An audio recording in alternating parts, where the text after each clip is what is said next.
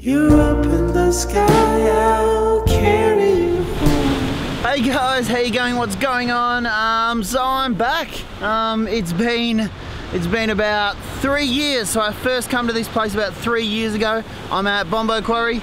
If you haven't noticed already, absolutely awesome place. This is kind of the place where you really know that Mother Nature has a grip on us. You can see how you could quite easily get sucked straight into the ocean here. But anyway, jumping around, trying to get some cool photos. The light's gonna come up soon. So let's get into it.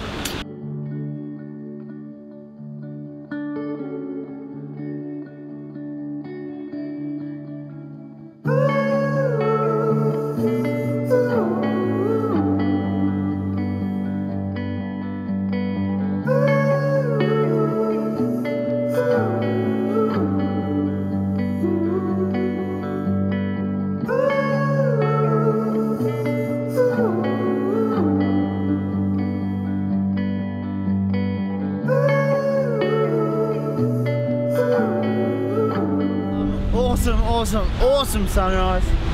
Some really good light on this rocks over here. But yeah, overall really quite a good morning. As I said before, this is such an awesome place, such a cool example of like the power of Mother Nature. But anyway, like yesterday, I'm really not too sure what the rest of the day is gonna hold. But yeah, hit the road and try to find some cool places to shoot.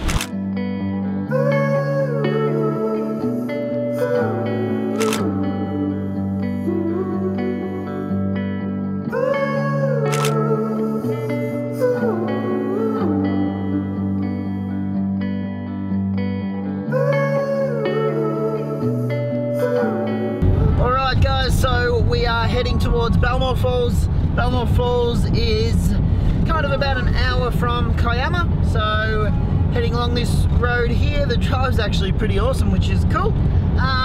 But some of my favourite waterfall shots are actually from Belmore Falls, so it'll be pretty good to get my own interpretation of a really cool location.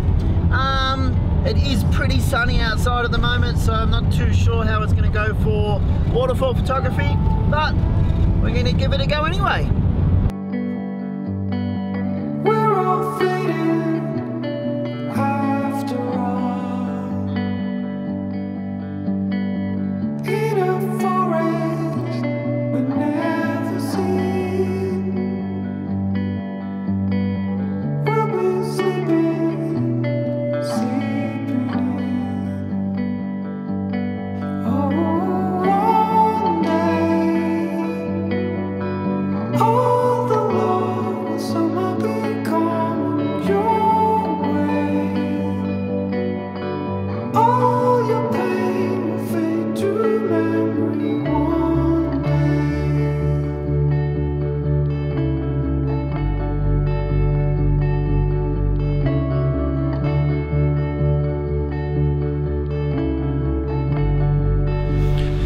So I've set my camera up on a ledge over there, just in front of the waterfalls, and I've grabbed my signature, somewhat cliche red jacket, and I'm gonna go stand under this waterfall to give it a bit of scale. So wish me luck, let's hope we don't fall into this water.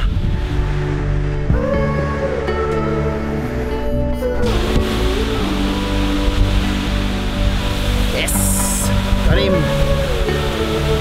Camera's nice and wet. Woo.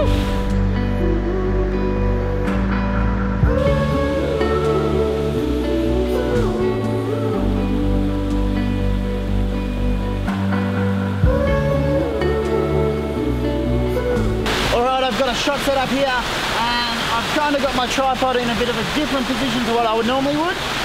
So the really cool thing about an L bracket is you can drop the camera into the drop notch onto the horizontal position rather than the vertical. And what I'm doing here is a bit of a vertical pano. So I've done 6 shots here, starting at the foreground here and leading up into the waterfall. So let's jump into the camera and I'll show you exactly what I'm doing now. So this is the main reason why I really like to have an L bracket on my camera. So then all I can do is just undo this notch and I can move my camera up and down rather than having to worry about it dropping forward or back. So I've started on 40 seconds, f11 and 100 ISO. I'm on 24 millimeters on the lens. And if I jump into my shots now, I've done one for the foreground, middle, middle, middle, and the top of the frame. But yeah, I think that's going to look awesome in post. And I'll chuck the final shot up on the screen right now.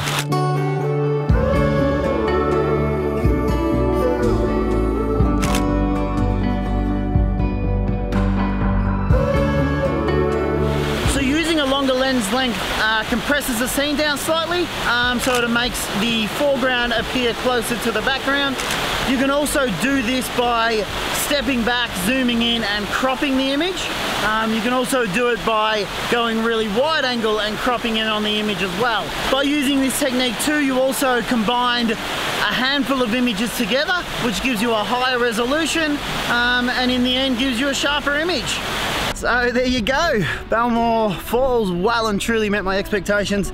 Absolutely awesome waterfall. Some really cool compositions. I really like that kind of foreground cascades in front of the main falls. That's sweet. But anyway, time to hike on back out and head back into Kiama for sunset.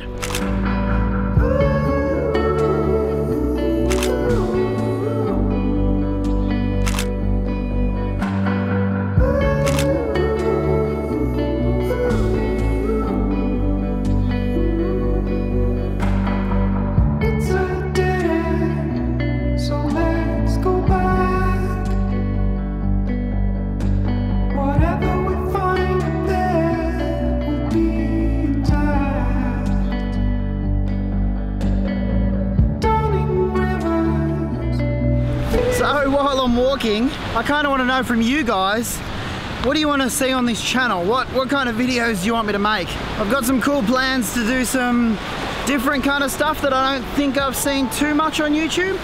But you know, the vlogs are going to keep happening. Some tutorials are going to keep happening. I want to try to do some cool stuff with some big ND filters. But yeah, chuck it in the comment section below. Let me know what you want to see on the Adam Dyson channel.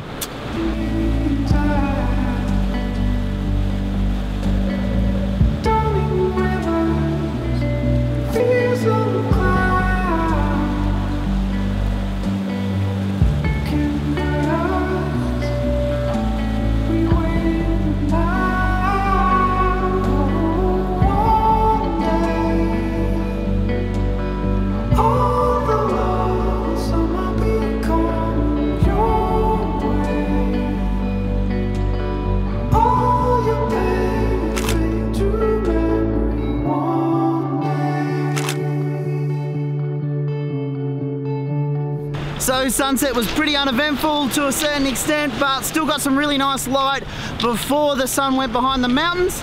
Also in landscape photography, or especially in seascape photography, I very rarely shoot above 2 seconds.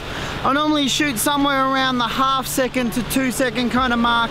So it was fun to do some longer exposure photography. So I did some 30-second and 1-minute exposures at Stack Rock behind me. So that'll about do us for photography for today. Thank you so much for watching. I really appreciate it. Make sure you like and subscribe below. Also, as I said before, chuck a comment in the comment section below about what you want to see on my channel. And until next time, I'll catch you later.